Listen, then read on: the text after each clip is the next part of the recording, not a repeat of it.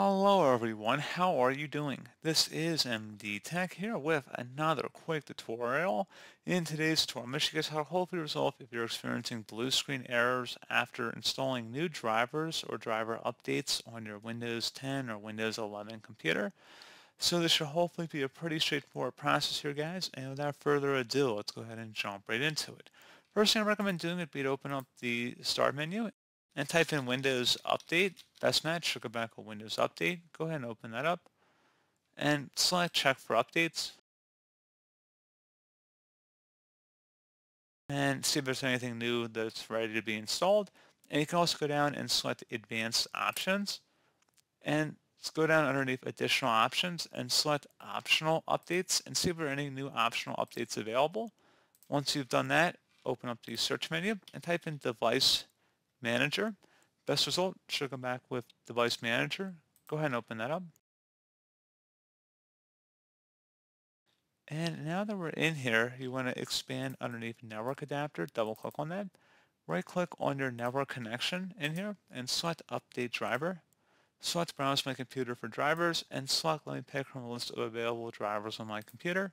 Select your network connection driver in here and then select Next.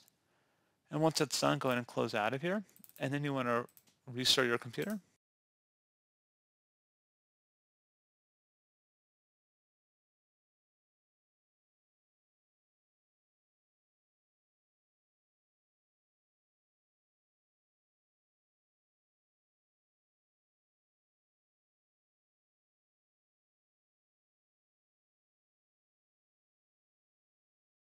Now that we're back into Windows, you want to open up the search menu and type in CMD. Best match should come back with command prompt. Go ahead and right click on that and select Run as Administrator. If you receive a user account control prompt, select yes. And now I have a couple commands in the description of my video. First one is a DISM scan. Go ahead and copy that in from my description. And then go up to the top bar of the command prompt window here. Right click on it, select Edit, paste it in. And give us a couple minutes to run.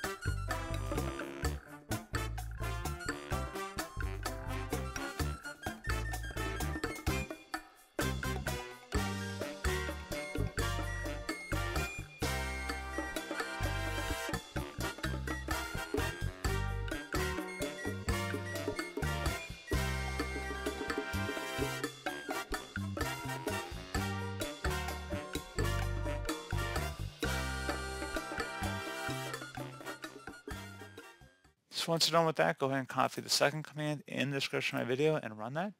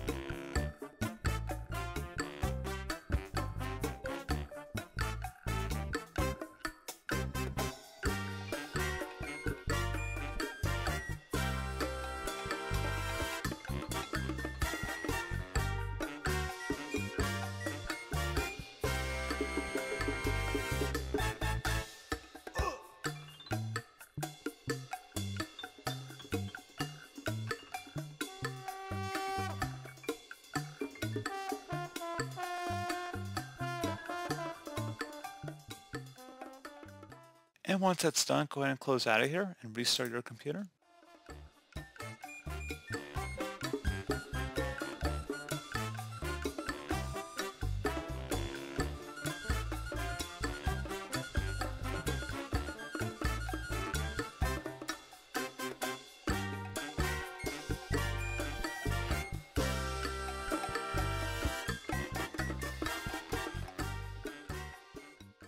So there you go, guys. Hope that was able to help resolve your problem. And as always, thank you for watching, and I do look forward to catching you all in the next tutorial.